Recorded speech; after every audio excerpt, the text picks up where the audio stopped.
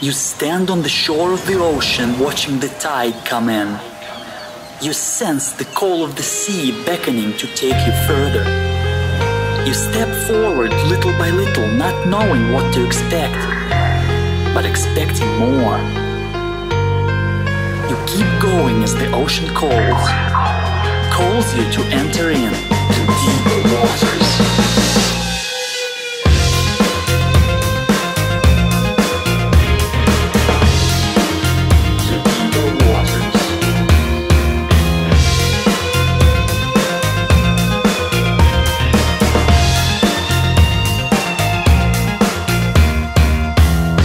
Hello everyone and welcome to the Deeper Waters podcast. I am Nick Peters, your host, seeking to bring you the very best Christian scholarship and apologetics. And today we're talking about a topic we haven't really talked about for a while. I think last time we might have explicitly talked about this was back with Rob Bowman in 2013.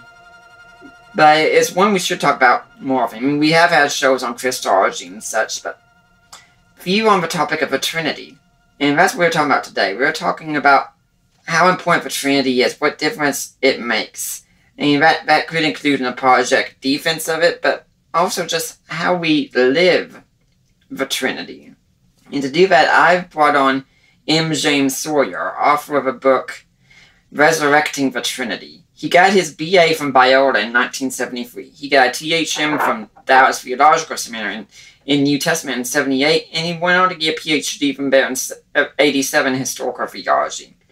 He has published numerous books and articles and contributed to them as well, and is the author of the book, Resurrecting the Trinity. So, Dr. Sawyer, welcome to the Deeper Waters podcast. Nick, thanks for inviting me to be on.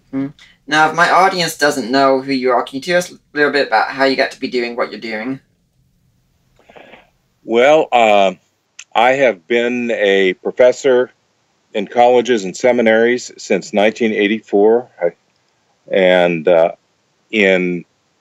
about 10 years ago, I left my full-time position and started a ministry where now I teach overseas several times a year at places where they do not have ready access to good, solid biblical and theological scholarship.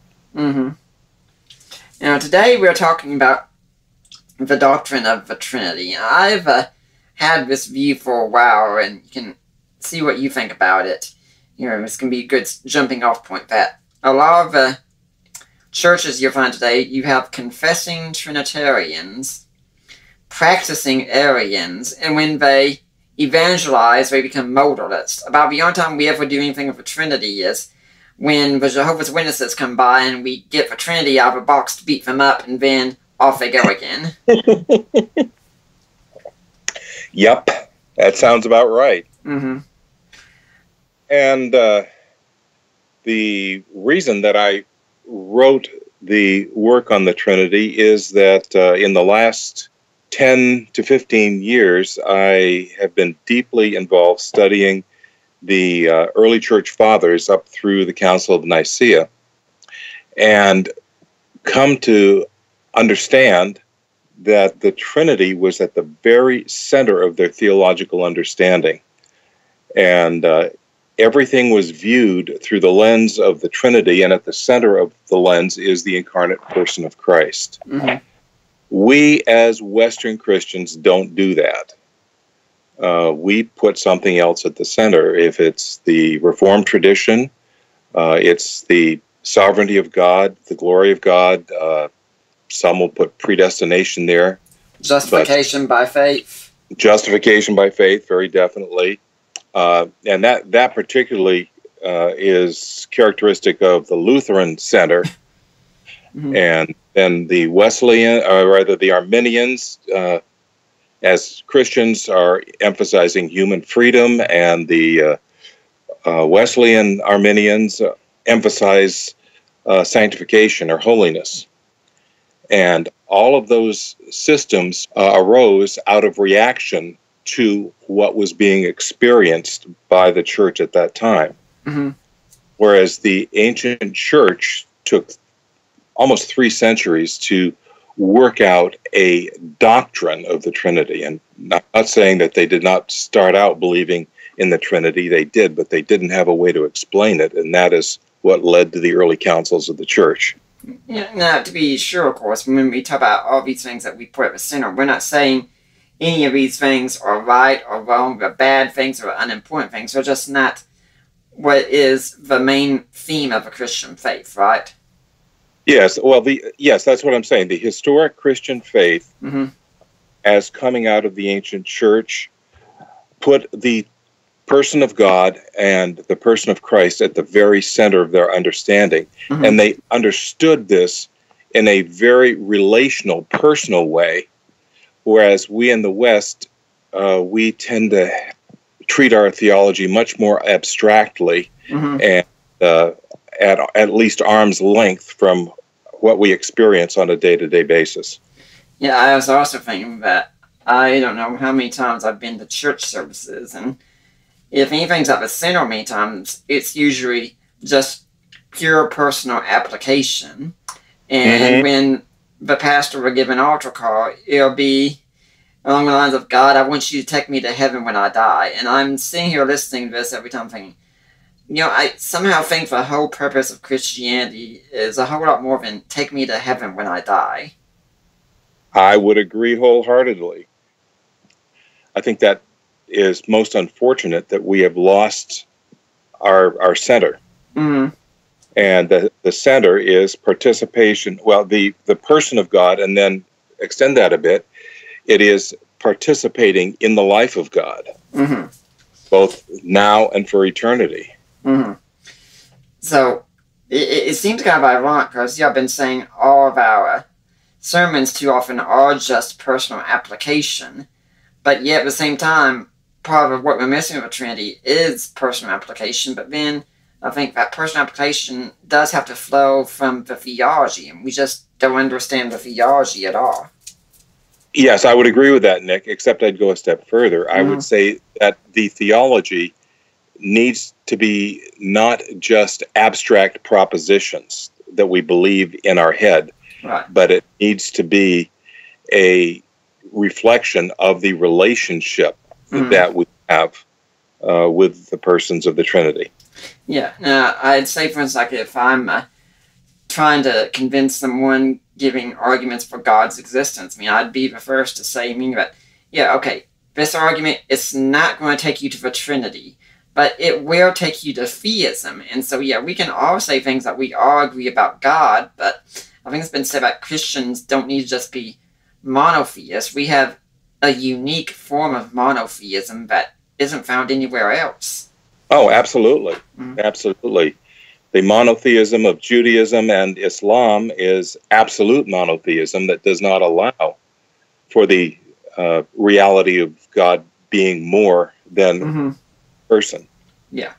No, I just spoke about the philosophical argumentations and such we can make, and that's something very important because so many times I think those of us who are very philosophically minded, we lose sight of the fact that our philosophy really needs to be informed by what we find in Scripture. And the Trinity didn't just come because a bunch of Catholics were really bored one day and decided they'd make up some strange doctrine.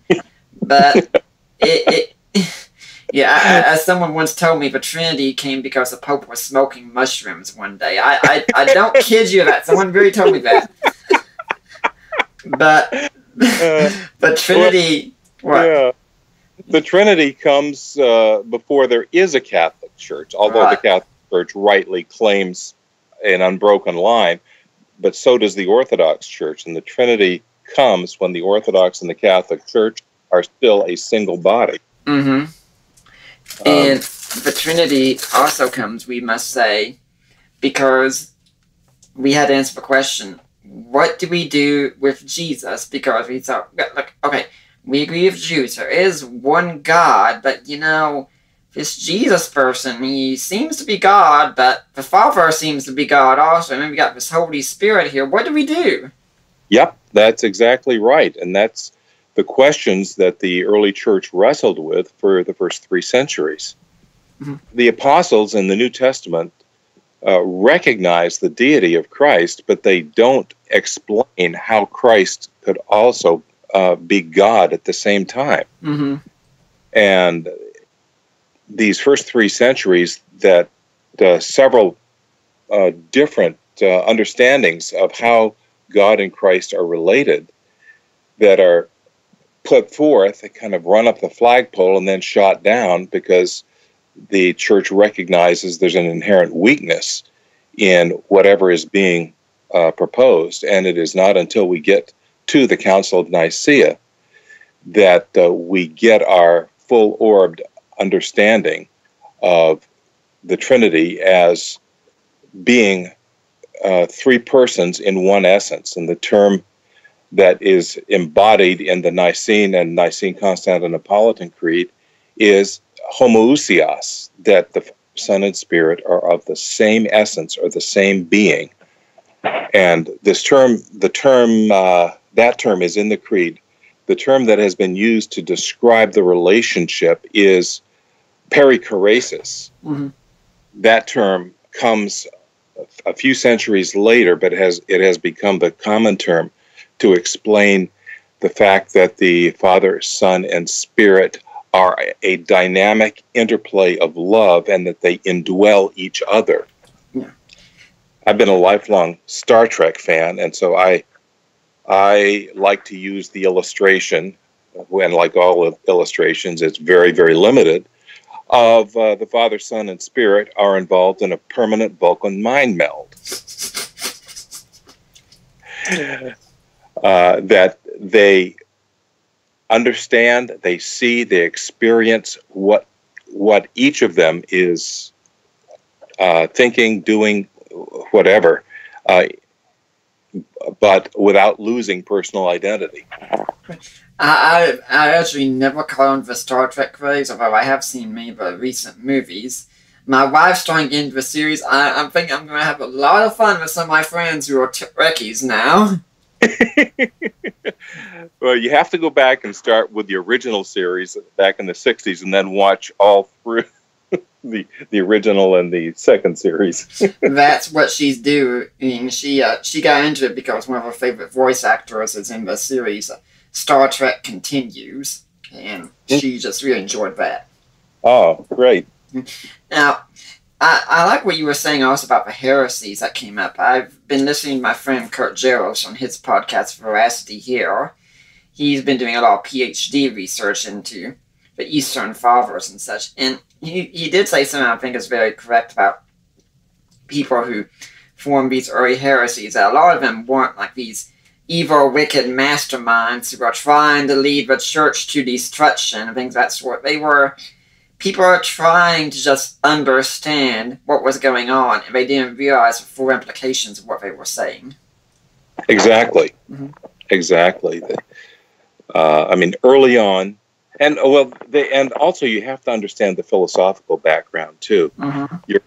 You're in a world that is in a philosophical background of Platonism, and then a little bit later on Neoplatonism, Mm-hmm. and becomes the lens through which the generations view reality. And it is not until the Council of Nicaea that the church breaks out of that lens in their explanation of how we are to understand the Trinity. Mm-hmm. Now, I think we should cover at least a couple of the heresies here. And one of the first ones is one we call modalism.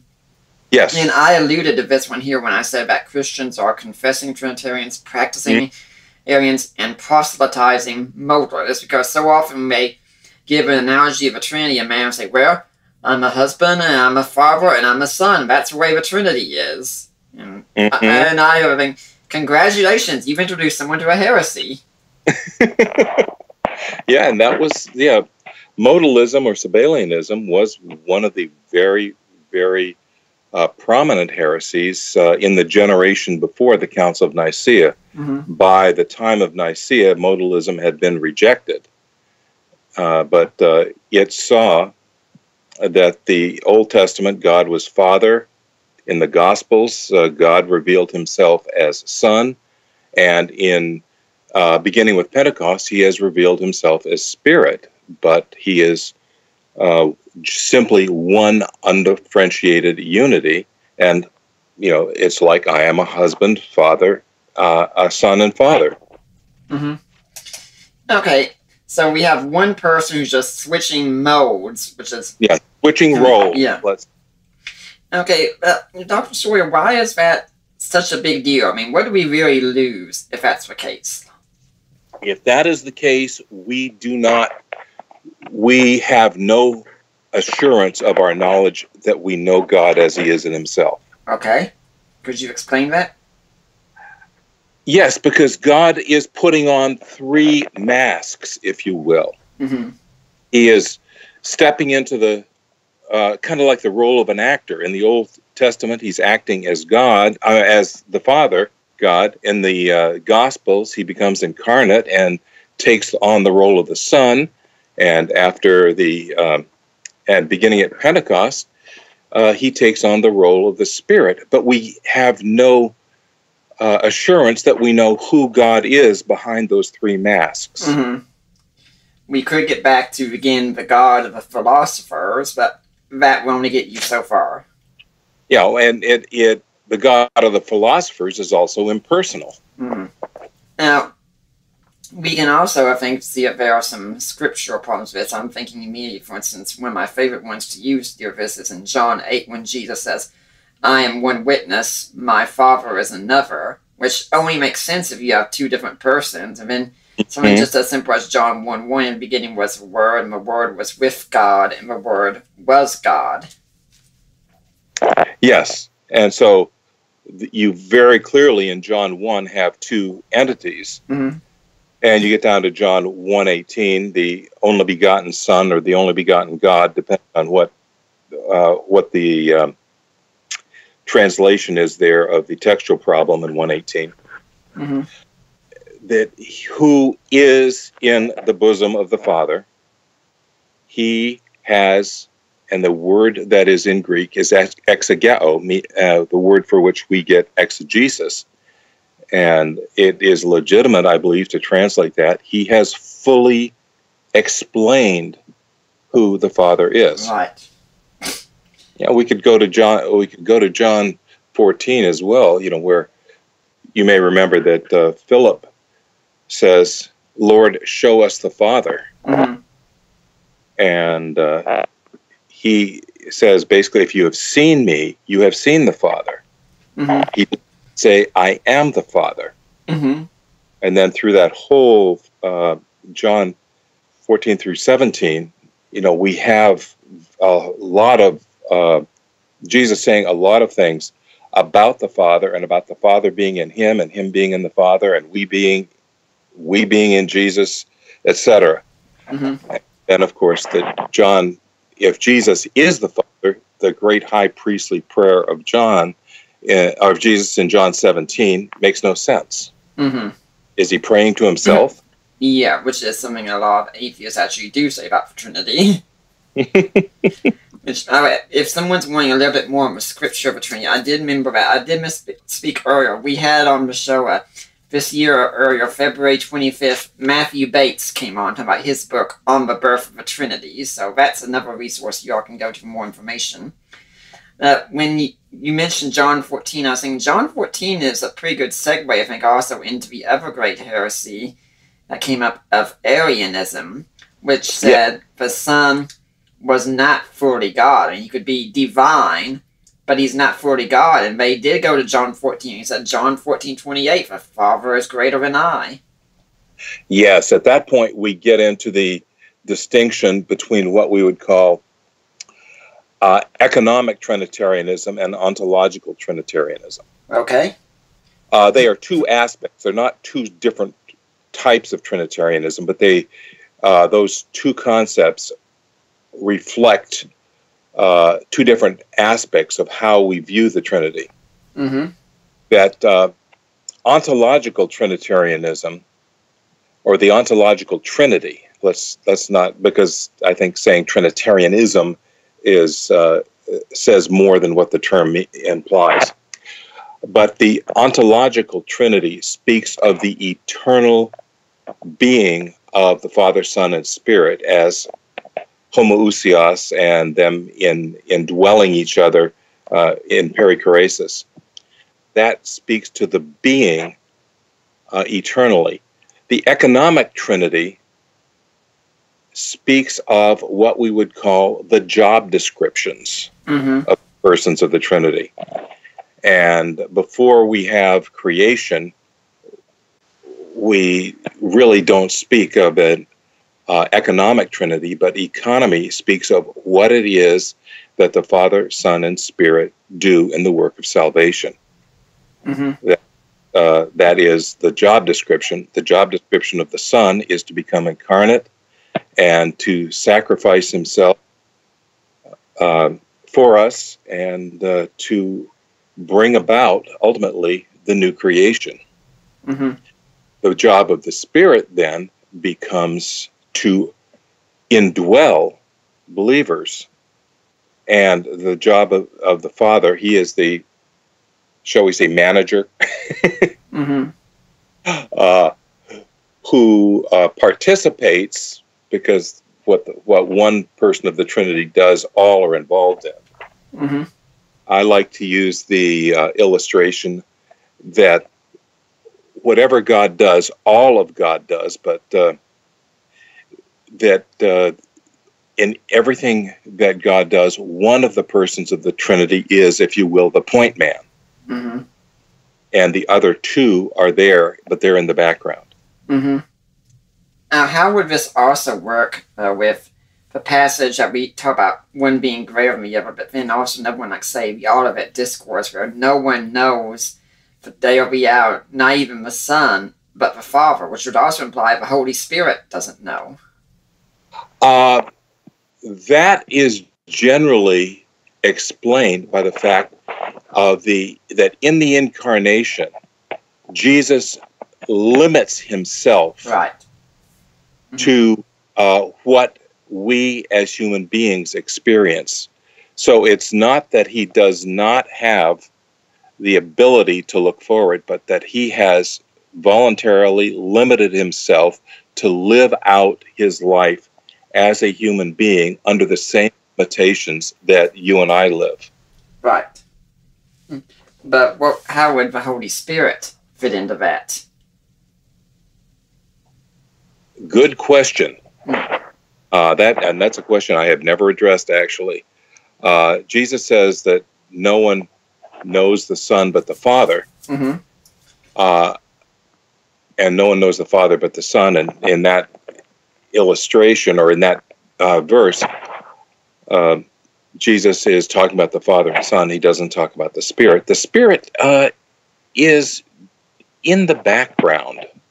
And in fact, the early church referred to the Spirit as the modesty of God, that he does not put himself forward. With reference to whether the Spirit knew the time and the hour, I will plead ignorance on that. But the idea of subordinationism, that the Son is less than the Father, is often tagged to that verse. There is no hint that the Spirit, that his knowledge is limited, but there's also no statement that his knowledge is unlimited.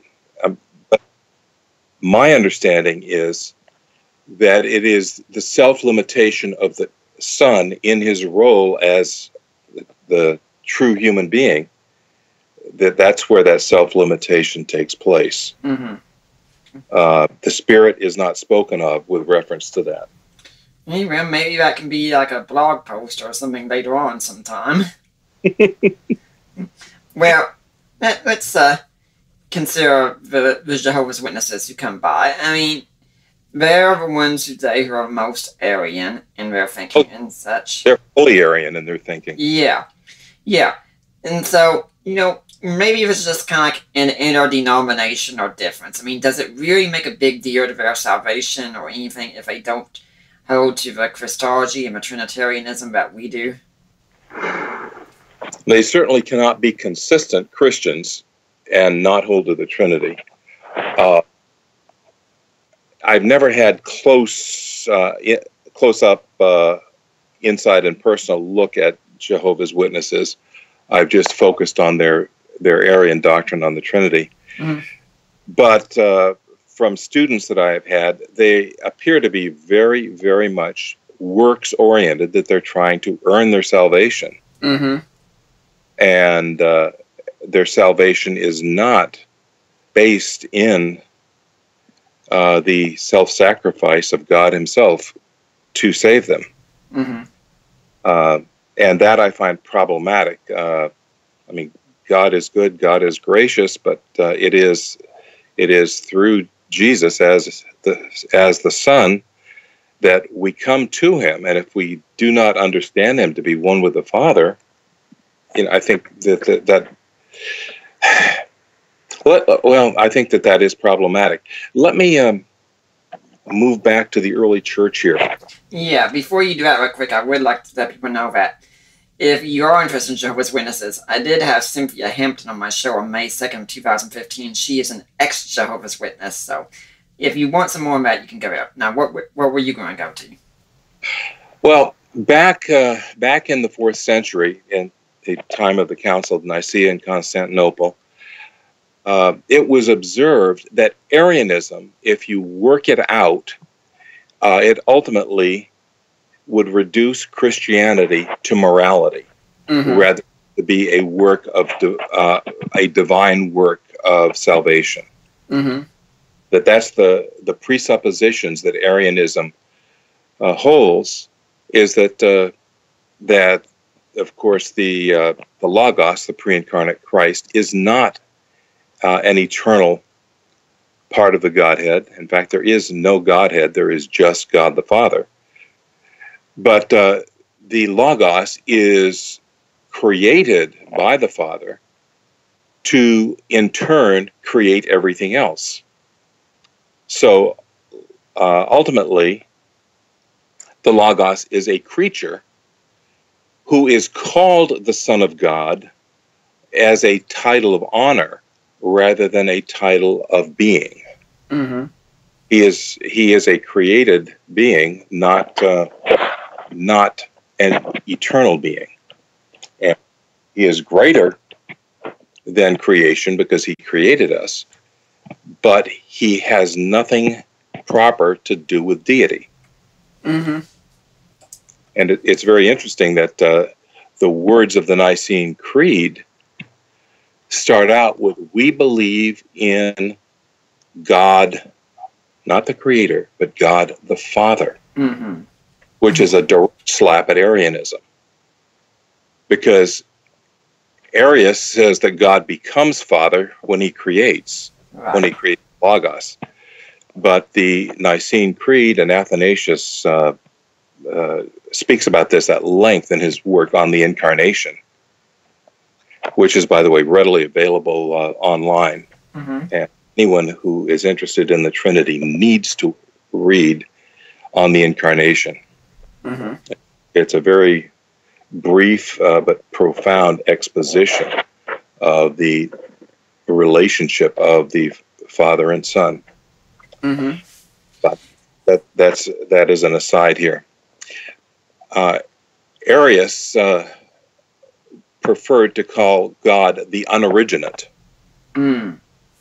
And the Council of Nicaea said no, that God is first and foremost Father.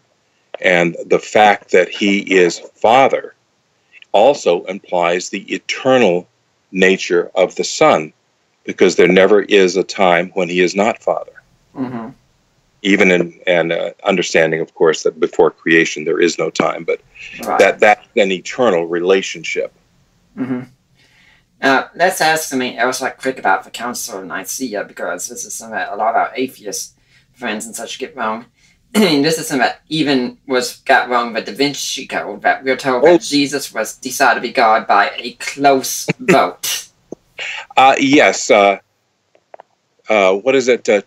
316 to 2, I think that was that close vote. Did they have a recount?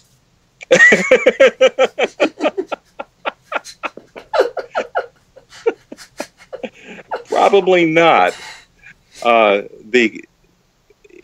Everything that the Da Vinci Code says about the early church and the place of Christ and what happened at the Council of Nicaea is patently false. Mm-hmm.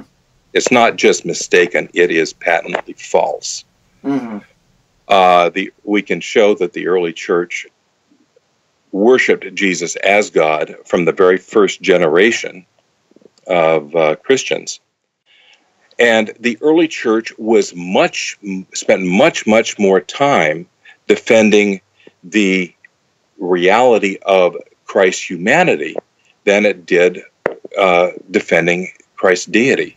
Mm-hmm. Because the early heresies in the first and second and third centuries were Docetism and Gnosticism, which denied Christ's humanity. They said that he was kind of like, to use a contemporary illustration, like a hologram. You could look and see and even hear him, but if you reached your hand out, your hand would kind of pass through him like a hologram. It would a hologram. I think I've heard, for instance, that if you were walking, if Peter and Jesus were walking on the beach together, there was only one set of footprints there. Yep, that's right. That's in one of the Gnostic Gospels. It escapes me at the moment which one. But yes, that's exactly right. And in fact, this is what the Apostle John is going after in 1 John 1. Mm-hmm. That which we have seen with our eyes, which our hands have handled, we have heard, which our hands have handled concerning the word of life. Mm-hmm. You know, there was already during the lifetime of the Apostle John a denial of Jesus' true humanity. Mm-hmm. We see John fighting back, and he calls a denial of Christ's humanity Antichrist. Mm-hmm. No, there are so many people who I know get caught up in the whole debate on eschatology and such, going about who is the Antichrist, and I would say people are just read what the text says. Anyone who denies Jesus came in the flesh, that's your Antichrist right there, he tells you. Yep. Yeah, the scripture doesn't use Antichrist in the sense that we use it. No. I also like what you said about how they spent more time trying to defend the humanity of Christ and the deity of Christ, because for them it was kind of unthinkable that a good and holy God would take part in an evil material creation. And Craig Evans has even said he's concerned that the great danger of our churches today isn't that we deny the deity of Christ, but we implicitly deny the humanity of Christ many times. He may well be right there. Mm-hmm. Because we think of Jesus' humanity as somehow different from ours. Yeah. And that he did not experience the same things that we experience. And that is not the historic faith of the church. Mm-hmm. I remember having a professor one time, one of my philosophy professors said, if you had to choose on a basketball game, one-on-one between Jesus and Michael Jordan in his prime, who would you bet on? He said, you better bet on Michael Jordan. Yeah, he's absolutely right. Mm-hmm. Because Jesus lived his life under the same limitations that we do. Mm-hmm. And he didn't cheat and use his deity for anything. Mm-hmm. I also was saying when you talk about how that the early church decided if you play Arianism to its logical conclusion, you just get moralism. And as soon as you're saying, wow, it's a good thing we don't have that problem in our church today.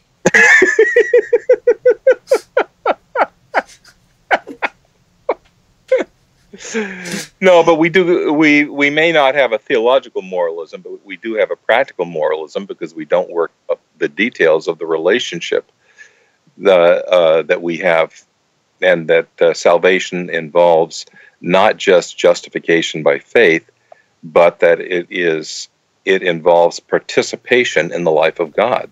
Mm-hmm. I think too often we do have just that more. I think it's been called, and I think this is a segue again to the next section, talking about the false views of God that we have, just period. And to an extent, of course, we all have false views of God. None of us have together, but one of them is just the moralizing God, as it were. And that's what we got today as a sort of, it's been called moral therapeutic deism, that God's there to make sure you're a good person. He gives you a little comfort when you're in pain. But other than that, he's not very active with the world. Yeah, I think that was Christian Smith's was the one that coined that. I think so. Coined that term. Mm. But yeah, moral therapeutic deism has infected not only the general culture and its view of God, but we find it in the church all over the place. Mm-hmm. And could you explain how you think we see it in the church? Well, we look at a Christian lifestyle basically as through the lens of morality. Mm-hmm. We look for healing through our therapists. Mm-hmm. And when I say that, I'm not saying that therapists cannot help us, but we fail to see our relationship with God through the indwelling Christ as the bottom line answer to the issues that we face. Looking to all these other sources for healing as opposed to the one who is the great physician. Mm-hmm. And then, of course, we also have people, and I liked how you took a shot at some of these people who treat God as if he's a big genie just meant to grant their wishes, and talking about specifically people like Kenneth Copeland and these Word of Faith teachers. Mm-hmm. Mm-hmm. Yeah, and I just got back last Sunday spending a week in Ghana teaching a course in church history. Mm-hmm. And my students who are pastors they're in 7 or 8 different countries, they were all complaining about the radical word faith, name it and claim it Pentecostalism that has just taken such deep roots in the African church. Mm-hmm. And we've got several Christians today who they would say Word of Faith movement is indeed wrong and dangerous, and they won't go as far as them, but I think too many of them also do have an idea of a God who everything that happens in their life, it's all about me. It's God is trying to tell me something. There is some sign in what's going on that everything apparently God does is all about them. Mm-hmm. Yeah. So, in a sense, that by putting oneself radically at the center, they're treating themselves as gods. Mm-hmm. Now, let's also talk about another false view of God, and one that's very prominent today, and that would be the one that's often found in Islam, for instance, where you have a God, Allah, in Islam. He is indeed sovereign. He is a judge, but you wouldn't really say he's loving. He gives you a list of rules to follow. And the reward for being a good Muslim isn't really intimacy with Allah or anything like that. It's more, hey, here's a bunch of versions, have fun. Mm-hmm. Well, that is, of course, if you die as a martyr. Right. Islam over the past century has gotten a lot more radical than it had been for a number of centuries. But Islam has always been spread by conquest. Right. And in fact, when Islam first spread in the 6th and 7th centuries, the pagans, it was convert or die. With Christians, because Christians were people of the book, they were encouraged strongly to convert, but it was not convert or die. It was convert, or you are second-class citizens and you will be taxed heavily, and there'll be all kinds of limitations in society put on you. Mm-hmm. And since the time of the Crusades, however, there has been a much greater antipathy between Islam and Christianity. Mm-hmm. So how do you think that Islam's view of God, the way he is, does naturally lead into the way that Muslims live, or what the Quran teaches? I think so, yes. It's because he is absolute, he is sovereign. Islam actually, in many of its manifestations, is fatalistic. Mm-hmm. And the term inshallah is if God wills, if God wills, if God wills. And they that all the time in the Islamic world.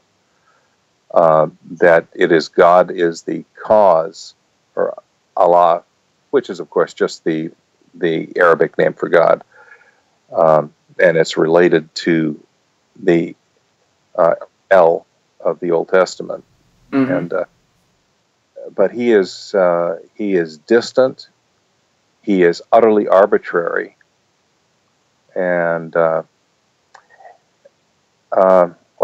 I mean, we are seeing some of the problems of the radicalization of Islam in the West today, and we're also seeing it in Africa. On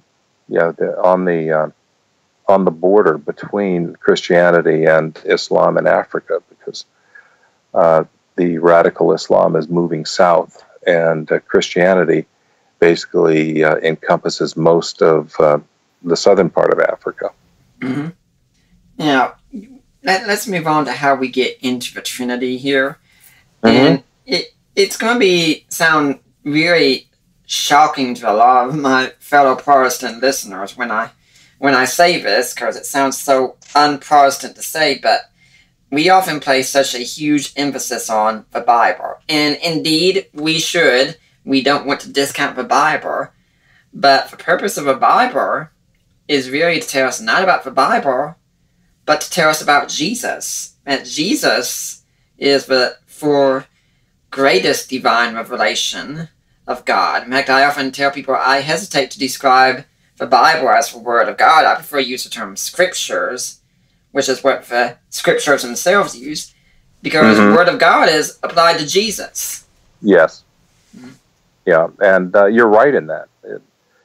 We do speak of the Bible as the Word of God, but in Scripture itself, the Word of God is a reference to Jesus, and He is the eternal Word, living Word, and He is revealed through, of course, the written Word, but He is not locked between the covers of the book, and sometimes that's the way we treat Him.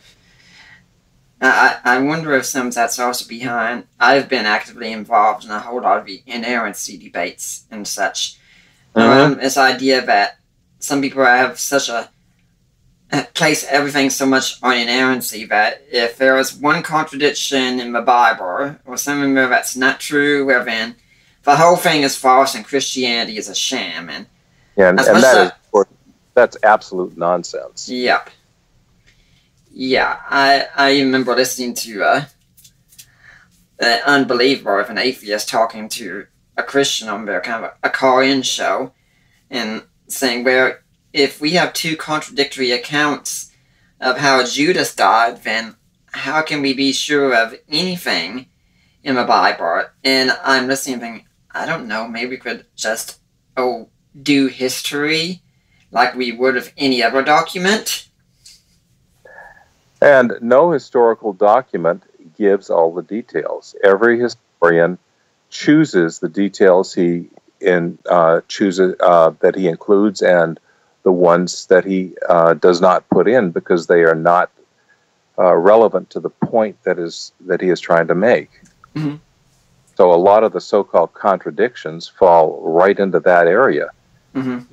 That different people tell the same story differently, not that one or the other is wrong. And all we have to do is to go into a courtroom and interview a half a dozen people who saw an accident, and you'll get a half a dozen different stories They all saw the same thing. Now, some passages that you go to, you know about how Jesus is so central. For instance, the Johannine thunderbolt that shows up in Matthew, where he says that no one knows him except the Father, and those to whom, and no one knows the Father except the Son, and those to whom the Son chooses to reveal him. Yeah, Matthew 11:27. Yeah, which is a way of saying that unless you know Jesus, you can't know the Father. That's right. And then talking to the Pharisees in John 5, the people who pretty much had PhDs in the Old Testament in his day, and saying, you have the knowledge of the Scriptures, that's good and wonderful, but you're not properly following them because you don't know me, and since you don't know me, you don't know God. Yep, that's exactly what he says. Mm-hmm. That knowledge of the Scripture, as good as it can be, or as good as it is not the goal. Mm-hmm. The goal is to go beyond to what the Scripture is talking about, to enter into that reality. Mm-hmm. The Princeton theologian B.B. Warfield, he died in, I believe it was 1921, at one point talks about how the Bible is to be a window to allow us to see God. But we spend our time looking at the glass and looking at the, what the window is made of, rather than using it for the purpose it was given. Yeah, and we could never say that B.B. Warfield was someone who was light on Scripture. As far as He's one of the architects of our modern understanding of inerrancy. He was known as Mr. Inerrancy, wasn't he? Pretty much. And he was involved in prosecuting Charles Augustus Briggs for denying inerrancy in the most famous series of heresy trials in the Northern Presbyterian Church. And for anyone also interested, since this is an Apologetics podcast, when B.B. Warfield listed things that are extremely important for ministers to know, high up on that list, Christian apologetics. So if you're treating Scripture seriously, you're treating Warfield seriously, you have to treat apologetics seriously. Yes, that's correct. When what I just told you about, what I was just reading from your book about Jesus and how he says you have to know him to know God. I believe in all that. I hope that, but somehow when I say that, and I think it could be applied to many listeners and such, there seems to be something shocking about that. Does that make sense? Yeah, and I think that's a comment. That is a comment about how far we have strayed from the Church's historic understanding. Right. That Jesus is the way to the Father. Mm-hmm. And, what we get, that's so narrow, that's, God can be known through the other, all these other religions. But it is far different to have a personal knowledge than a knowledge that is gained from a personal knowledge of God, as opposed to a knowledge that is gained by looking at creation and saying, well, this is what God must be like. Mm-hmm. Yeah. I'm someone who enjoys metaphysics quite a bit. I really like to use the Thomistic arguments, but I remember reading in Michael Bird something, it might have been in his book, The Gospel of the Lord, talking about the importance Jesus needs to have for our theology. And I think I went to sleep and I thought, it's good to have all these doctrines of God. You can defend his omnipotence, his omniscience, his omnibenevolence, and such like that, but we need to make sure that as much as we're doing all that stuff, which is good to have and such, we don't forget that Jesus has to inform our theology. Yes.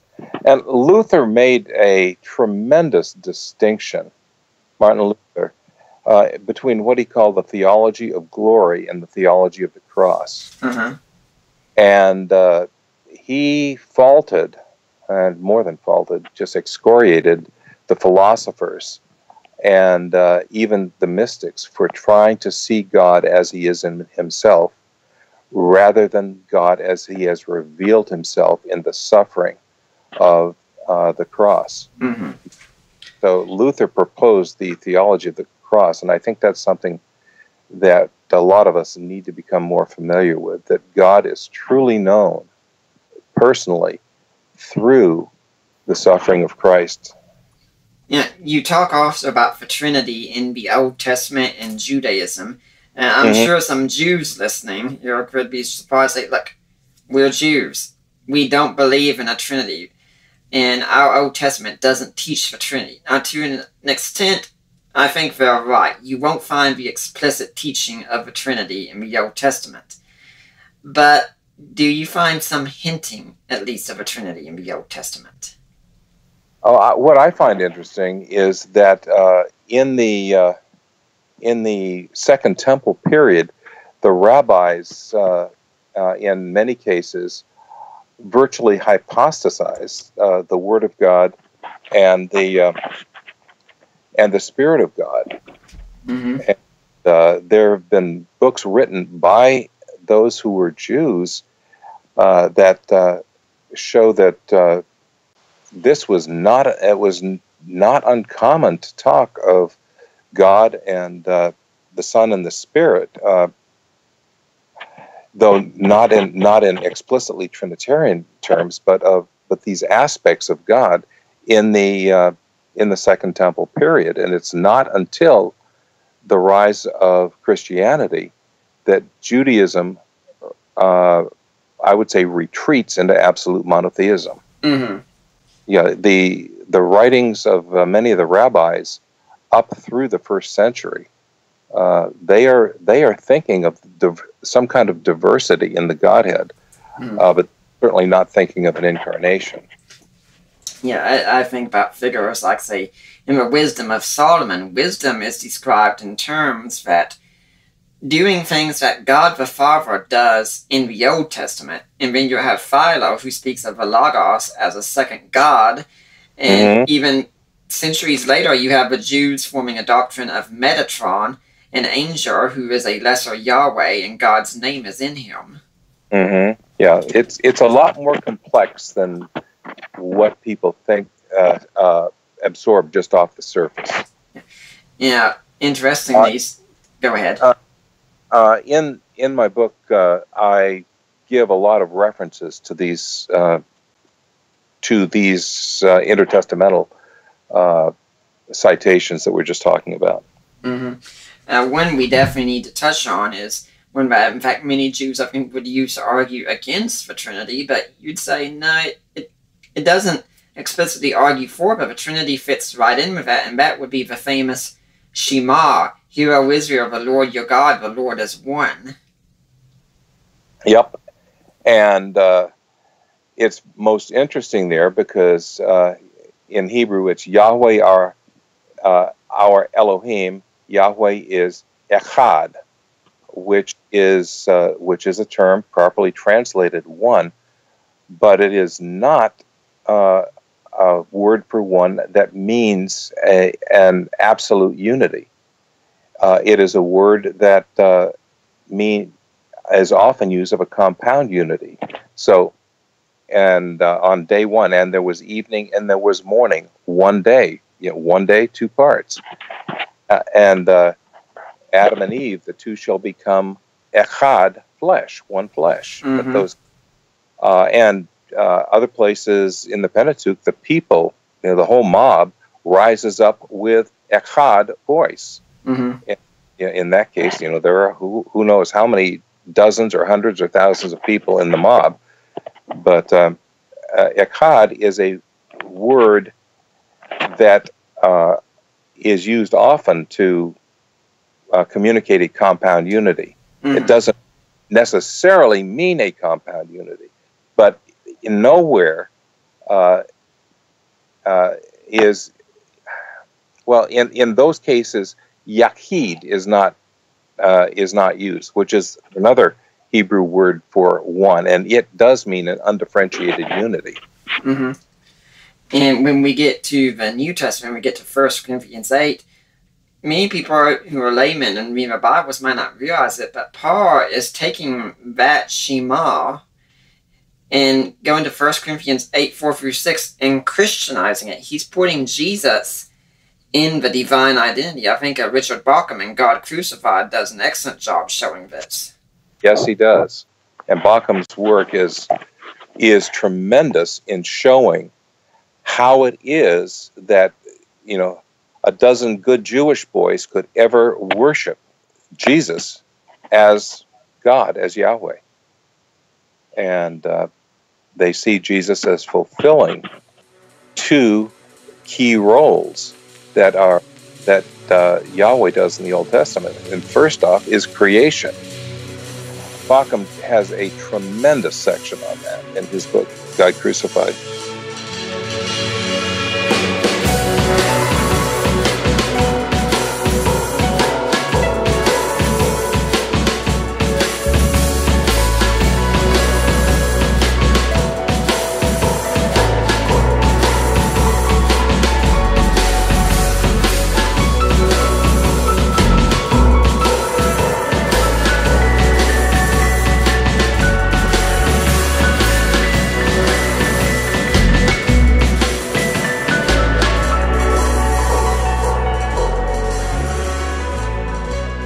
I'd like to remind everyone you're listening to the Deeper Waters podcast.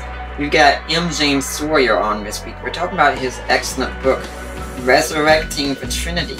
But if you're here next week, you're going to have an interesting sort of eschatological discussion. A few months ago, one of my friends told me about how he was hearing at his church all about how some people are saying there's a lot of signs and the stars and such that are going to be taking place on Rosh Hashanah this year, September 23rd, 2017, and there's going to be a lot of prophecies being fulfilled and such, and I got home by evening thought, I don't know enough about this from an astronomical perspective, but I know who would. Why don't I write my friends at Reasons to Believe and see if Hugh Ross has anything for that? Well, Hugh Ross has agreed to come on the show and talk about what's going on here and if there's any prophetic significance. So if you're wondering if there's any big astronomical signs for Rosh Hashanah this year, Hugh Ross will be my guest again next week talking about that. But for now, let's get back to M. James Sawyer and his book, Resurrecting the Trinity. So, what I'm wondering here is that many times in the Gospels, the disciples are not known for brilliance. They are very, very clueless about many things. They look at Jesus like, who is this guy? What's going on with him? And such. When do you think it was that it fully dawned on them that this guy, this Jesus, is part of a divine identity, as it were? Was it the resurrection? And if so, why? Now, of course, Jesus makes statements before his crucifixion. The Father, if you've seen me, you've seen the Father, and and he stills the winds and the waves, his miracles and all. Though I don't believe that there is a clear understanding in the minds of the disciples until the resurrection. It's not something that they, as Jews, good monotheistic Jews, they didn't have the categories to think in this. And it is only at the resurrection that you see worship of Jesus in the sense, with Thomas in John, where he is the skeptic, and when he sees the risen Christ and sees the wounds in his hands and his side, he falls down and says, "My Lord and my God." And clearly, you see it there, and then you see from the very beginning of the book of Acts a clear understanding of the disciples that Jesus is Lord and God. Mm-hmm. I don't see that understanding in the Gospels. Right. I think it's important for people to know that if you're looking at this from a historical perspective, that probably one of the best defenses of what's known as the early high Christology would be Larry Hurtado, with a book such as Lord Jesus Christ, or for a lighter version, How on Earth Did Jesus Become a God? Mm-hmm. Yeah, Hurtado has done great work. Yeah. Some great work. And as has Bauckham. Mm-hmm. Bauckham has done some incredible work, too, in that area. Yeah, we had on the show, to talk about their book, How God Became Jesus. We had 3 of the authors, Charles here, Chris Tilling, and Michael Bird all together. And something I've said about the book that applied to Ehrman's How God Became Jesus is that Ehrman barely mentions Hurtado twice. He never once interacts with Bauckham at all. And I see, look, this is just something I see with Ehrman a lot of times. He does not interact with his best critics out there. Yeah. Well, I have never met Ehrman. My good friend Dan Wallace debated him many times. And Bart and Dan are the 2 top American textual critics in the world. Two of the top textual critics in the world, and they are the 2 American textual critics that are up in that rarefied atmosphere. Mm-hmm. Now, when we do get to the epistles from the New Testament, we do see a whole lot more on the deity of Christ and such. Yes, absolutely. Colossians 1, for instance. Mm-hmm. Yeah, I mean, we see Jesus as the creator and the sustainer of all creation. We see in Philippians 2 the hymn, and that God has given him the name that is above every name. And what is the name? Mm-hmm. Name of Jesus, Yahweh. Yeah, that the historical person of Jesus Christ is a full participant in deity, and that at the name of Jesus every knee shall bow and every tongue confess that Jesus is Lord. Mm-hmm. But Bauckham, says, of course, that Jesus participates in 2 of the prerogatives of Yahweh, and one of them is, of course, that the pre-existent Christ participates in creativity, that he is named as the creator. Mm-hmm. He participates in the unique sovereignty of Yahweh. And we see that very clearly in Ephesians 1, 20 through 23. And then again, I mentioned the Ephesians 2 passages as well. Mm-hmm. I find something interesting about a lot of these passages. John 1, Colossians 1, Hebrews 1, and 1 Corinthians 8, that in these passages, the language is always consistent. Mm-hmm. The Father is the creator, but Jesus is the one through whom things are created. And I mean, that's a Jew putting Jesus directly in line with wisdom theology in the Old Testament. Yes, very, very definitely. And there was much speculation as to the nature of wisdom, and this was one of the things that was hypostasized, or virtually hypostasized, by the intertestamental Jews, Jewish rabbis. Now, the Jews also emphasized the holiness of God. And in your book, you also indicate that maybe because of how we've misunderstood the Trinity, the holiness of God is something we've misunderstood. Yes, because we think of holiness as primarily in terms of morality. Right. Whereas in the Old Testament, the idea of holiness was set-apartness and transcendence. Mm-hmm. I remember when I took Hebrew, our Hebrew professor had done an extensive word study on the concept of holiness in the Old Testament, and he pointed out that in the Old Testament you have things like pots and pans and prostitutes described as holy, and certainly there's nothing moral to do with a pot and a pan, and certainly nothing, holy in the moral sense, with reference to a prostitute. So there's something different going on with the Old Testament understanding of holiness. And it is basically Tertullian who labored in the first several decades of the 3rd century. If I remember correctly, he died, in about 240? Somewhere in that vicinity. But Tertullian was a converted lawyer.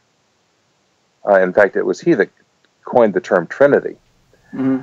But and he was a great apologist and a defender of the faith. But he, as a lawyer, framed Western theology in terms of Roman jurisprudence. Mm-hmm. Those were the categories that he used and he expressed his theology in. And that has set the Western Church on that path down to this day. We, in the legal terms, as opposed to the East, which spoke Greek, not Latin, they have always used profoundly relational concepts rather than legal concepts to express the relationship of God with God. I also think one of the false views we have of holiness is we view holiness, in fact, as something boring. As it were, when we think of someone being holy, we think of someone who spends hours every day in somber prayer, not smiling at all, or anything like that. And holiness seems like a put-off to many of us then. Mm-hmm. Where's the fun in that? Right. and that's just such a misunderstanding, isn't it? Yes, it is. It is a profound misunderstanding. Certainly, Jesus was utterly holy. Uh-huh. And sinners flocked to him. Mm-hmm. He was not put off by the sin of sinners. It was those who were self-consciously holy that separated themselves and condemned the sinners that drew Jesus' ire. And we also have to remember Jesus went to parties, and in fact, at many of these parties, prostitutes were there. Yep, that's right. And the Pharisees tried to set him up. For example, the woman who poured out the ointment, the fragrance, the perfume, and anointed Jesus with it, and others who were, as you said, prostitutes were there, and the Pharisees were always saying, if he is a prophet, he'd know what kind of woman this is, and he wouldn't associate. But Jesus associated with the outcasts of society, and they flocked to him. It was those who had something to protect that pushed him away. You think this is something also that led to the kind of Marcionite heresy, because people would look and say, well, here you see God in the Old Testament. It looks like all he's doing is smiting down anyone who disagrees with him at any time, and yet when Jesus shows up, we don't see that. Mm-hmm. And Marcion also, he was radically anti-Jewish. Mm-hmm. And his one contribution to us is he spurred the church to define the New Testament canon. Mm-hmm. Yeah, another plug before you go on, for one of the books that you helped contribute to, Reinventing Jesus, has a great section on that. But go on. But anyway, Marcion bought into a lot of philosophical ideas that were contrary to the biblical portrayal of Jesus. Mm-hmm. And yet today there is still a lot of that going on, because I don't know how many times I've been in debates, especially with atheists and such, about the morality of the God of the Old Testament, which we've had Parker Penn and Matthew Flanagan on the show to talk about. Well, in many cases, I would wonder how much of the Old Testament they've really read, and Right. what if they understand what is going on in God, with God's program, if you will, of to create what Thomas Torrance calls a womb for the incarnation. That God cannot have Israel intermarrying and applying pagan concepts to himself.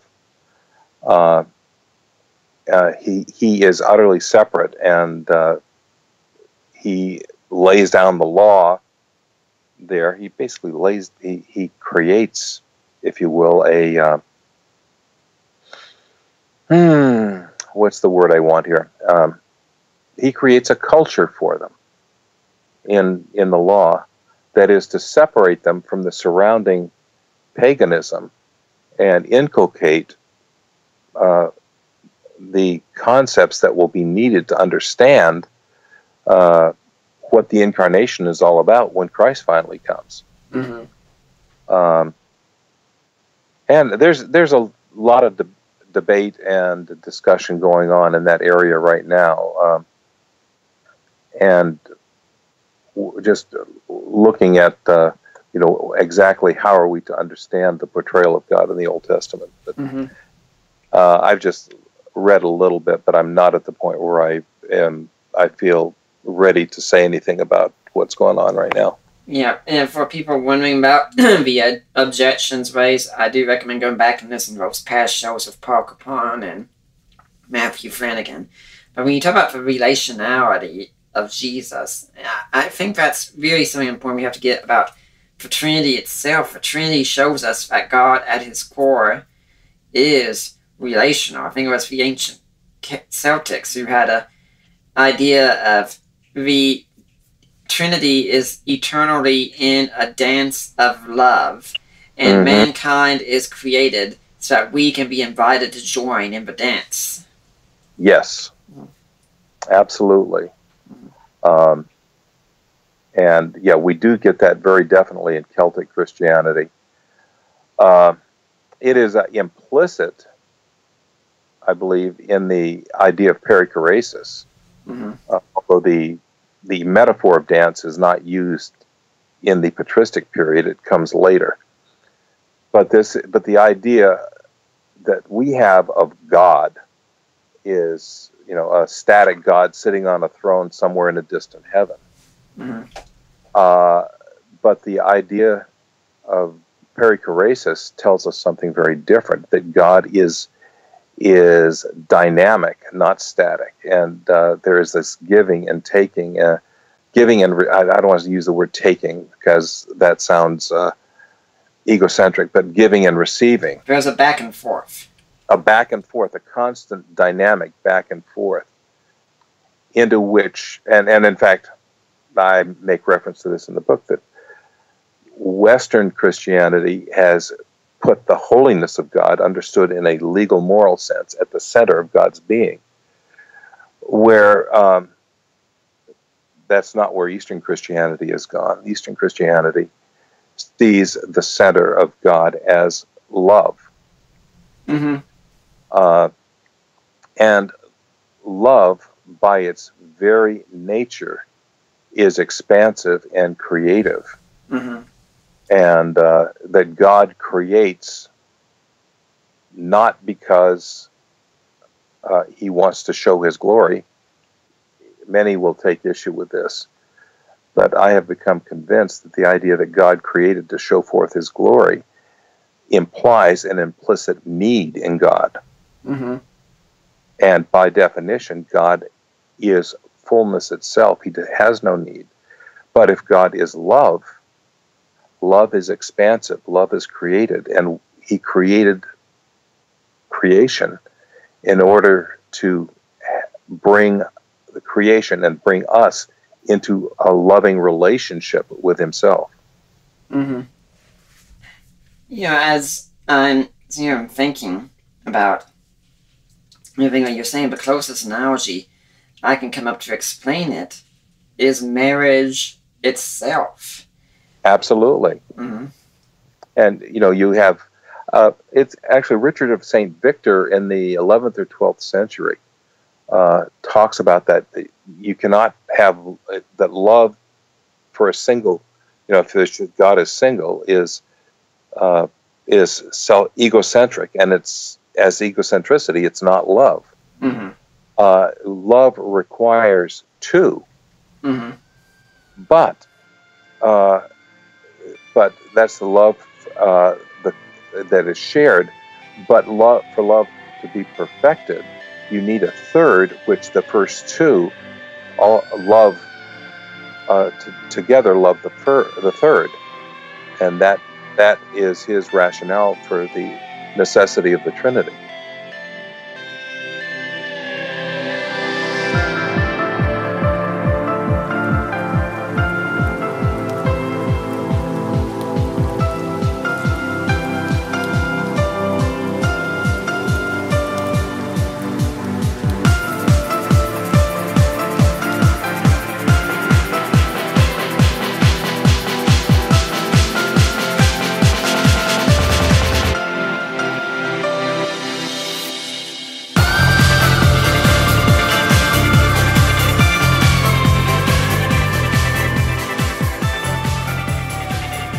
I'd like to remind everyone at this point, you're listening to the Deeper Waters podcast. I'm Nick Peters, your host, and everything I do here is supported by people like you. I love to see the comments on iTunes and I encourage you to please leave them how much you love the show, the reviews and such.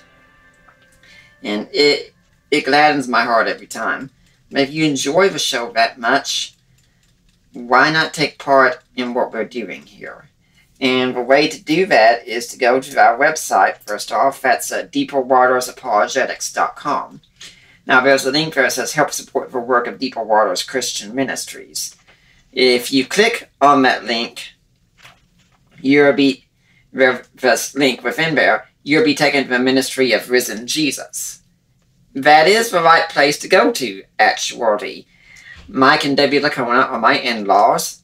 They run that ministry, and we help them out with it. And if you want to make a donation, what you do is you go to Risen Jesus, and you make your donation to them. But then you contact me, or my wife, Allie, or Mike, or Debbie, and say, hey, I made a donation. I want to go to Nick Peters. I want to go to Deeper Waters. And they will make sure we get that donation. It will be tax deductible. You can also go on Amazon and buy some of the ebooks that I've written or co-written. Written, I think, directly applies to today, is a creed for the ages, the Apostles' Creed in today's Christians, something I wrote on the Apostles' Creed. And co-written, something that we talk about some today, would include defining inerrancy, a look at the doctrine of biblical inerrancy and what it really means. And then books like God and Natural Disasters or Groundless, which looks at Dan Barker. And then, guys, another tip, we are talking about so much about being relational. If you want to be in good relationship with your wife, some of you might have found this out, but women seem to like to get jewelry many times. We have a jewelry store here, as it were. My friend Lena Klester does the work through Premier Jewelers. Now you get in touch with me or her and you buy the item that you want at the jewelry store and you let us know about it. And whatever you buy at that jewelry store, 25% of it goes to Deeper Waters. So you get jewelry for the lady you love, and you get to donate to the ministry at the same time. And guys, the way I see it is, when you go and buy jewelry, you are buying something and you get a chance to make up for that screw-up that you recently did, or you get some insurance to make up for that screw-up that I know you're going to make in the future with them. Now, Dr. Sawyer, do you have an organization, charity you'd like to see people donate to? Yes, we are Sacred Saga Ministries. Our website is sacredsaga.net. Mm-hmm. And I'll just warn everyone, I'm in the process of moving the site to a new server, so the site is down right now. It should be up again in a couple of weeks or so. Mm-hmm. If you want to make a donation, you also can go to PayPal and make the donation to mjsawyer.sacredsaga@gmail.com. Mm-hmm. And that is also, it is a tax-deductible donation. Mm-hmm. Now, let's get back to the book here. And some of that was on my mind before I went into the commercial break, as it were, to talk about how to donate to the show. It's the when I was in Bible college, and I did go to a conservative Bible college, but I remember my systematic theology class very well, and after I started challenging my professor, the other students wanted to always see how long I'd have my hand up before he'd call on me in class. I think the record was 19 minutes, actually. Everyone else would be called on and I'd be last. And the thing that really got me was when he started talking about creation and said, God created man because he needed someone to love. And I just said outright, if that was really true, the smartest thing all of humanity could do is collectively hold God for ransom. Yeah, that is the basic fallacy, I think, that because I mean, just look at Acts chapter 17. Paul says explicitly, God has no needs in himself. Mm-hmm. He doesn't need us. And you kind of have to say that really botches up the whole Trinity thing. I mean, do we want to think the followers up there and say, boy, Jesus, it's nice to have you here, but I need to create some humans. You're just not enough for me. Yes, what can we say? And the eternal Trinity, that from eternity past, God has been Father, Son, and Spirit, and all of a sudden, there's some need, so God decides to create. Mm-hmm. I don't get that. Mm-hmm.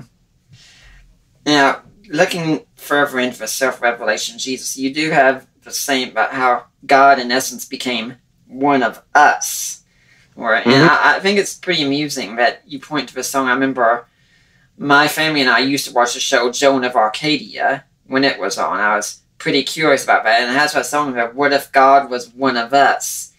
And I mean, you do say your wife was somewhat appalled and offended when she first heard it, but that's right.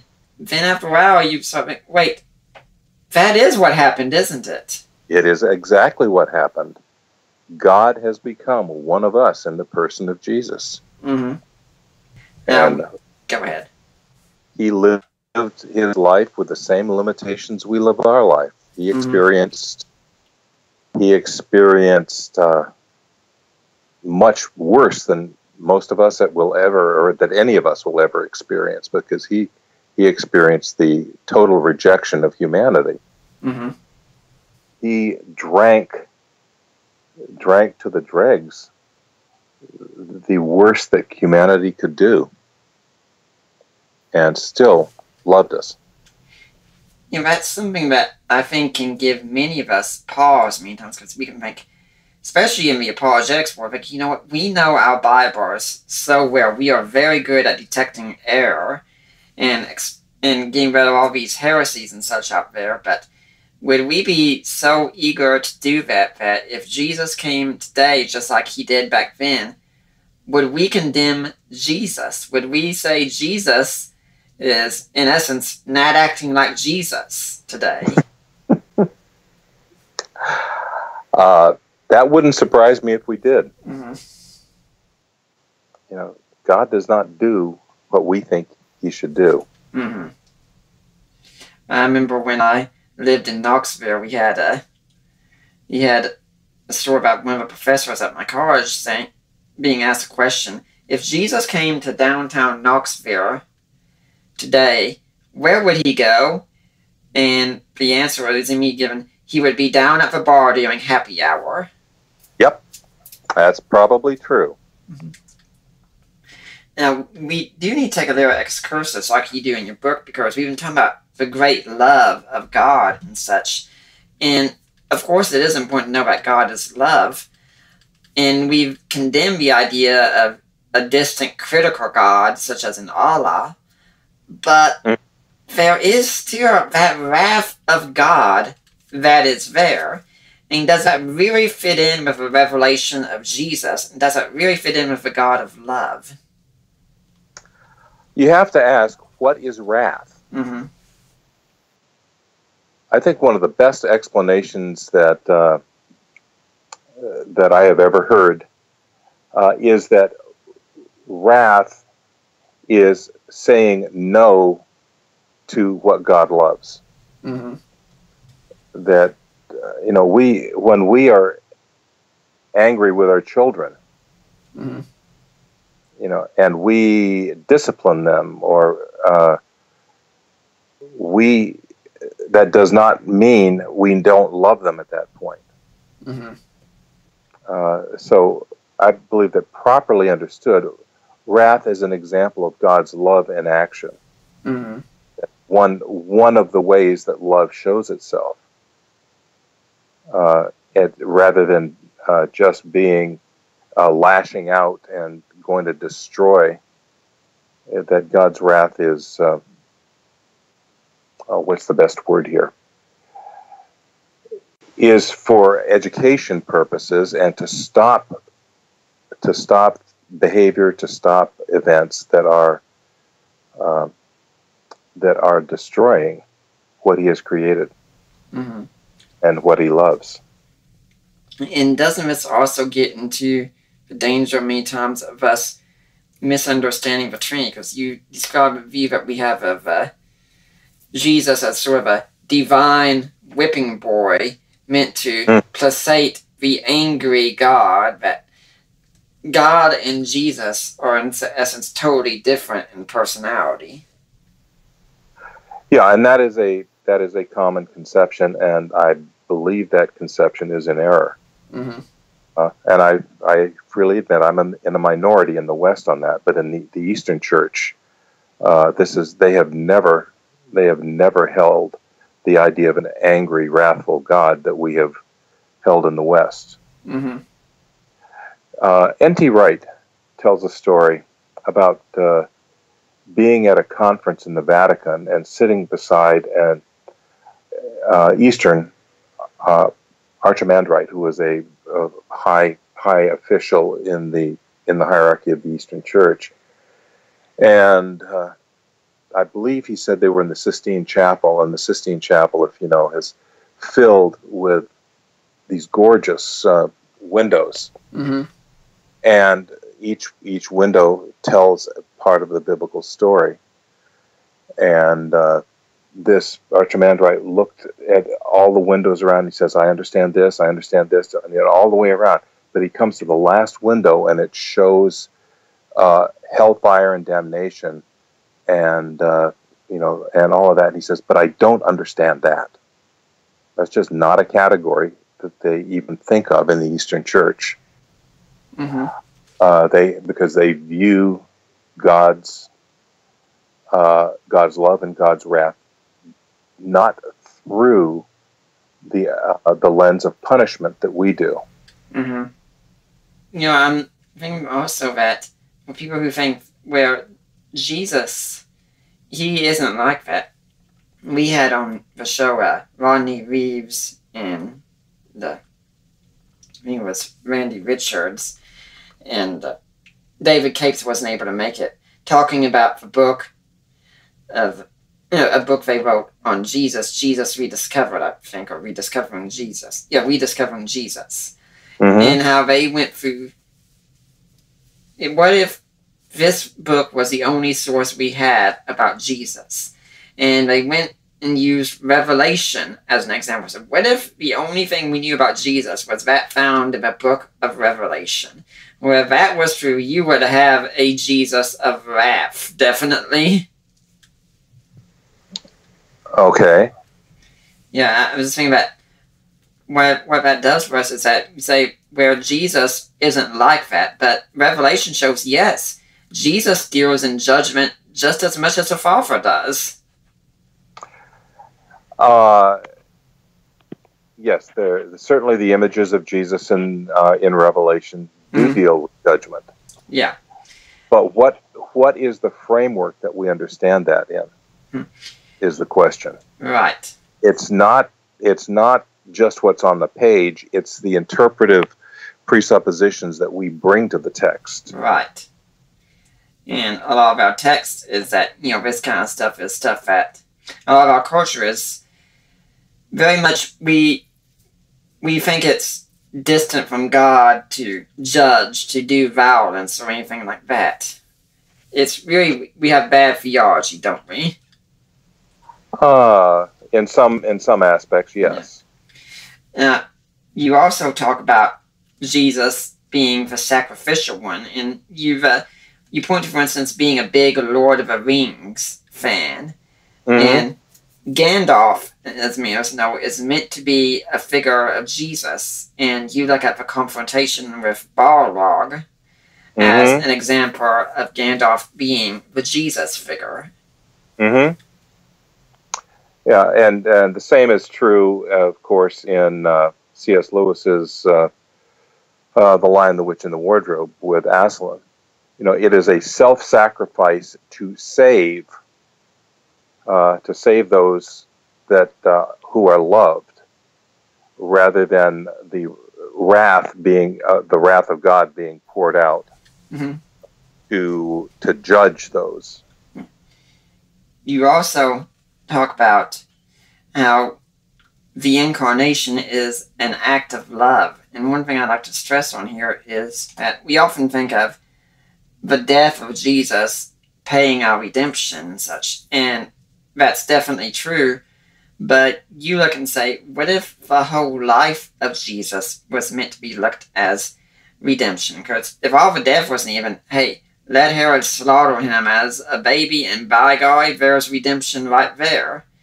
But by the way, go ahead. By the way, that is not something I have said. That was John Calvin's view.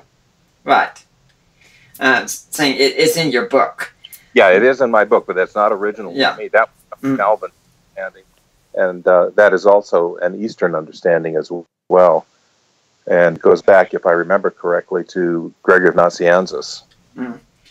Yeah, because we do need to talk about the death and resurrection of Jesus, but many times we miss out on the life of Jesus. That's why I think we spend so much time with Pauline epistles in the West, because they focus so much on the doctrine that we're safe and familiar with, but we come to the Gospels and we're not sure what to do. Some people, for instance, have said the Gospels are often treated like the chips and dip before you get to the main course in Paul. Yeah, if we don't go directly to the main course. Right. I know that my seminary education was very, very Pauline-centric. We did just a brief survey of the Gospels in our English Bible class, but all of our exegesis was basically in the Pauline material. Doesn't this kind of also make us get the point that, we know Jesus came to be a ransom for many. We know he came to die for our sins, but he also came to live. And he came to show us who God is, and that how we are meant to live in relation to God. If you want to be Pauline, where he says, imitate me as I imitate Jesus, and you're not going to be able to do that unless you know how Jesus lived. That's right. God had to become flesh for us to know him. Otherwise, we would create gods and project the idea and worship the God that we have created. And if we were to talk about, again, the God of the philosophers, I think I'd probably agree with Aquinas, who'd say that if you were looking at the pagans, probably no one got closer than Aristotle did, but without God revealing himself directly, there's still even a whole lot lacking in Aristotle's view of God. Mm-hmm. But Aristotle, of course, gives us the philosophical proofs, but the philosophical proofs do not reveal a personal God. Mm-hmm. We should definitely also talk about how in the 6th chapter of your book, it's a chapter about the Holy Spirit, which is pretty fitting because the Holy Spirit is sometimes seen as the forgotten member of the Trinity. Yep. And it could be for a lot of us, we think in the Protestant condition that if you talk a lot about the Holy Spirit, where somebody might think you're charismatic, for instance. Yep, right. And I think a lot of us, we don't know what to think about the Holy Spirit. I mean, we can go back to the language of the King James, for instance, about the Holy Ghost and such. Like, what is this Holy Spirit exactly? Is that a question? Yeah, I mean, how are we supposed to understand the Holy Spirit? Well, first off, the Holy Spirit is, of course, the third member of the Trinity. Mm-hmm. And, but the Holy Spirit is one who has been called the shy member of the Trinity. Mm-hmm. He works in the background. He reflects away from himself to glorify Jesus. He facilitates relationship. Mm-hmm. But it's not an impersonal spirit. It is a personal. It is a personal relationship, and as fully personal as the Father and the Son. Mm-hmm. But he, as I said, is the one that is in the background. But if we look through the epistles of Paul, the Holy Spirit is all over the place. Mm-hmm. And we even see the Spirit of God spoken of many, many times throughout the Old Testament. Mm-hmm. And we see him in the Gospels as coming upon Jesus at his baptism. Mm-hmm. And so as one of my theologian friends calls us, a divine family reunion. Where the one place in the New Testament, or one event in the New Testament, where you have all three members of the Trinity coming together. This is my Son with whom I am well pleased, the Spirit coming in the form of the dove, and Jesus being baptized. All that goes together at once. But the Spirit, if we read John 3, the Spirit is not one who can be captured, if you will. Mm-hmm. The Spirit goes where He will, and you can't predict. But it's, at the same time, it is the Spirit that gives life. Mm-hmm. As I said, the forgotten member of the Trinity, yes. The shy member of the Trinity, yeah. I think that's a good description. Mm. But at the same time, both the Eastern Church and the Catholic Church see the Spirit being at work in the sacraments, and which is something that we as Protestants generally don't see. But we can describe what the Spirit does. We can make a list of His activities, but that we don't get a concrete feel for who He is. It's just because the Spirit, by definition, is elusive. Mm-hmm. It's like wind. And it's very, very interesting that this Greek word for spirit is, and the Hebrew words for spirit, both can be translated spirit or wind. There's a wildness, there's an unpredictability. You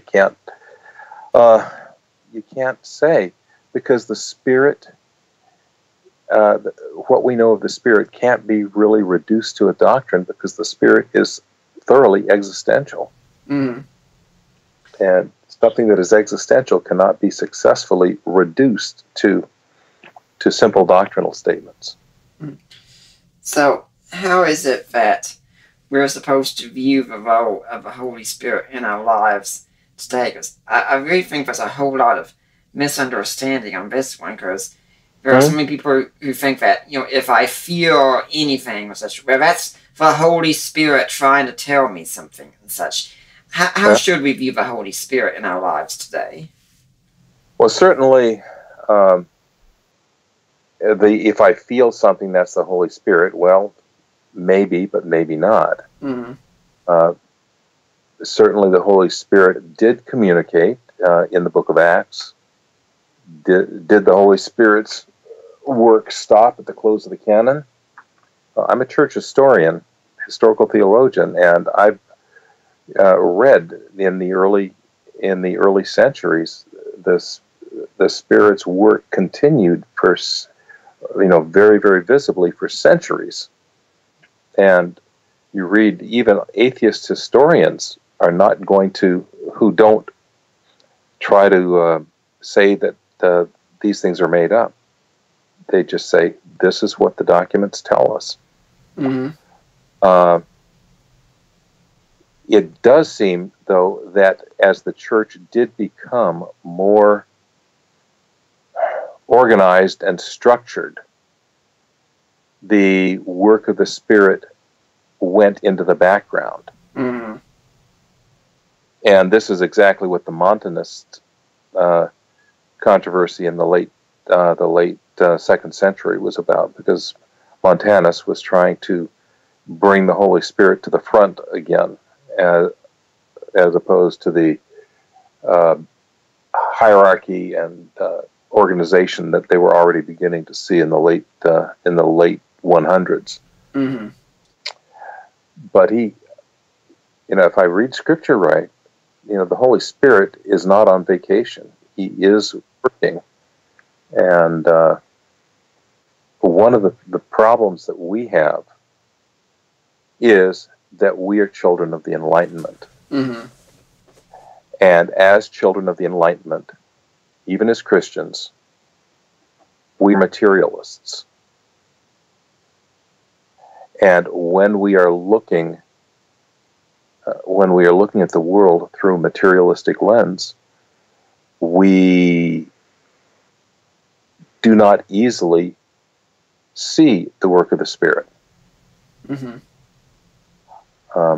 Now, this is not a nice little package that I'm giving you here, but just that the Spirit is the much more undefined, if you will, member of the Trinity, who likes to facilitate relationship, who draws attention away from himself and places it and shines on Christ, and those kinds of things. Mm-hmm. I think what you're talking about also does apply definitely to all of the ancient church, because when you look at the Nicene Creed, it seems like the Holy Spirit's practically an add-on there. It's like, hey, let's put in something about the Holy Spirit here. We believe in Him too. There's not much definition beyond that. Well, the reason for that is not because they didn't believe in the Holy Spirit, but the Nicene Creed was in effect an ad hoc document. Mm-hmm. The Council of Nicaea was called to define the relationship between the Father and the Son, in which the controversy was Arianism. Right. And no one was talking about the Holy Spirit. Mm-hmm. When we get to the 381, to the Council of Constantinople, there is an expansion, not a great expansion, but there is an expansion, more than one line, about what the Holy Spirit does. Mm-hmm. But again, the Holy Spirit is in the background. Mm-hmm. Well, if we were to go to the church today and see them living the Trinity with the resurrected Trinity, as it were, how do you think our church services would be different? The first thing that comes to mind is that there would be more living out of relationality within the church, and that even our sermons would be far less heady, and you'd be coming away with something that more than here's this point, this point, this point, this point. Now go apply it this way. The American church, by and large, is very rationalistic. And hey, I'm an academic. I'm a rationalist too. Right. But I believe that that we would be more involved in creating community, that participating in the lives of each other, and being more outwardly focused into the world, rather than being the holy huddle that comes together on Sunday morning and does not interface with the issues of the world. I mean, the Holy Spirit in the early church was manifest on the front lines. Where the gospel was going, the Spirit was working mightily. Yeah, I agree with that, and I think we see a lot of that going on today. For instance, with Craig Keener's book Miracles, which you've interviewed him on, where he's talking about that many Westerners, they go to a church in Africa, such if they're going to pray for healing, they ask the Americans to leave. Yep, because Americans don't believe, we are rationalists, and we don't believe in the work of the Holy Spirit. And that, that comes from our own history, and that part of our worldview, and we give lip service to the fact that miracles happen, but we don't expect them to happen. Right. And we will try to find any other explanation when a miracle does happen. That's the rationalism that most of us fall victim to. Yeah, I'm thinking right now, for instance, I'm sure you know about the story. My friend Nabil Qureshi, who's got the stage 4 cancer right now, and so many people are praying for him, and I wonder how many of us are praying and praying, but saying, yeah, but it's not going to happen. Yeah. And I think perhaps the prayer we ought to be praying is, Lord, I believe, help my unbelief. That would be a good one for us to pray. Because I think there's a lot more unbelief in us than there probably was in that father who was asked Jesus to heal his to heal. Because again, we come back to a distant God. Again, a God who hasn't revealed himself in Jesus as much, because we think, Jesus did miracles back then in those days, and he was showing what the kingdom was like and such, but yeah, that was then, and this is now. We can't expect miracles today. Right. And you're right that you do go to Africa and in some of the places where the gospel is moving rapidly and powerfully, and you do see miracles, and you can't deny them. I've heard some people in China even saying, hey, the book of Acts is taking place right here. Well, Sawyer, we are near the time of the end of this debate, folks. We do need this interview. I'm sorry, this interview. So we need to start wrapping things up. And your book is Resurrecting the Trinity. It's on sale right now if anyone wants to know, on Amazon. The Kindle version is $9.99. The paperback is $10.39. It was just recently released to the public, wasn't it? Yes, it was. The release date was supposed to be early July. They actually got it out in the middle of June. So, that's one of the advantages of doing a show like this, is you do get the books in advance, so you can go through them and be ready to talk about them when they come out. Do you have a blog, a website, where people can get in touch with you if they want to find out more? Yes, as I said, my website is down right now. We're in the process of moving it to a new server. It's Sacred Saga, one word, sacredsaga.net. Mm-hmm. Now, do you have any final thoughts you'd like to leave today for the Deeper Waters audience? Well, I believe that if we come face to face with the reality of the Trinity, rather than just being an academic abstraction, it has the potential to revolutionize lives. Mm-hmm. So that is my challenge. Study the Trinity, come face to face with who God is and how He relates to us. Mm-hmm. It is truly life-changing. It's a whole lot more than beating up Jehovah's Witnesses, isn't it? Yes, it is. Mm-hmm. The book... We're not talking about a theological abstraction. We're talking about personal realities here. We're talking about God Himself. Mm-hmm. That's right. I remind everyone again, the book is Resurrecting The Trinity. It is a great book. I've gone through it, just like pretty much nearly all of our books I'll talk about on the show. And Dr. Sawyer, thank you for coming on. Hopefully we'll see you back here again sometime. Well, I'd love to come back. Thank you very much, Nick. I'd like to remind everyone, next week we're going to be talking about Rosh Hashanah. Is there anything prophetic happening in the sky with Rosh Hashanah? Hugh Ross will be my guest to talk about that. For now, I'm Nick Peters, and I'm signing off.